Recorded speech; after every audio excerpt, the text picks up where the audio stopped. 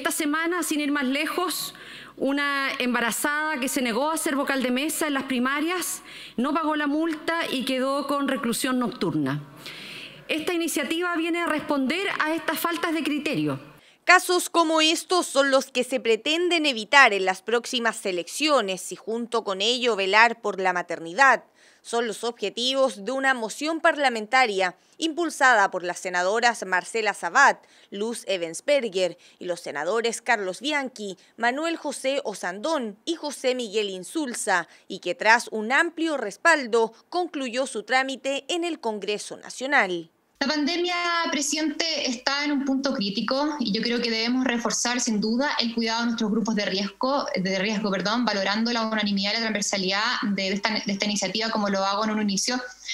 porque nace desde el sentido común, en un año cuyo calendario además está cargado de elecciones. Y que esto aplique en la eventualidad que se lleve adelante el proceso de votación ahora en el mes de abril, ya pueda efectivamente esto ser ley para de esta manera dar protección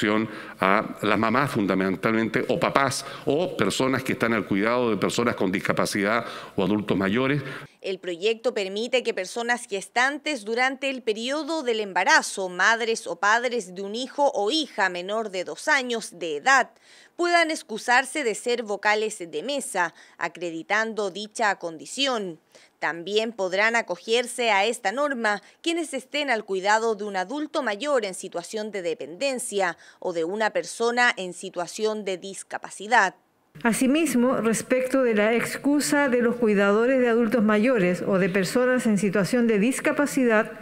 estableció el carácter gratuito de la declaración jurada notarial que acredita dicha circunstancia y agregó 2 nuevos instrumentos de acreditación que operan de modo alternativo,